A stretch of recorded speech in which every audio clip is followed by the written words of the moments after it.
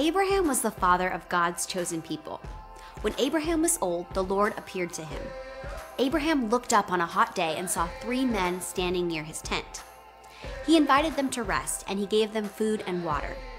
The men told Abraham that his wife, Sarah, was going to have a baby.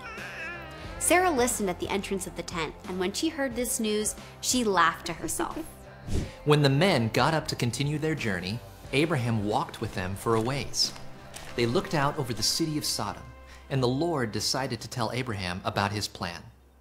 The Lord said, "I have heard about Sodom and Gomorrah. The people living there are wicked, and their sin is very serious. I'm going to go see if they are as bad as people say." The men turned and went towards Sodom. Abraham stood there and asked, "Lord, do you plan to destroy the good people along with the evil people? What if there are 50 good people in the city?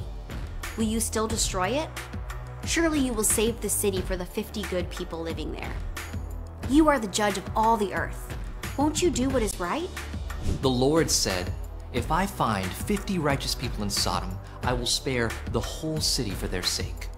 Then Abraham answered, "What if there's not quite 50? Will you destroy the whole city if there are 5 short?" The Lord replied, "I will not destroy the city if I find 45 righteous people there." And then Abraham asked, "Well, what if there are 40?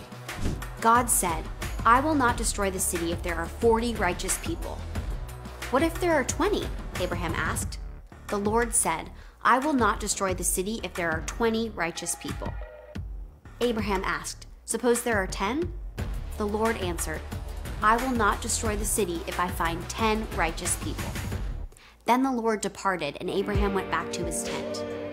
The next morning, Abraham returned to the place overlooking Sodom and Gomorrah. All he saw was smoke, because God had destroyed the cities. God is good to judge sin. He is the judge of all the earth, and he always does what is right. God will punish the guilty. The good news of the gospel is that Jesus took the punishment our sin deserves, and everyone who trusts in him is declared righteous before God.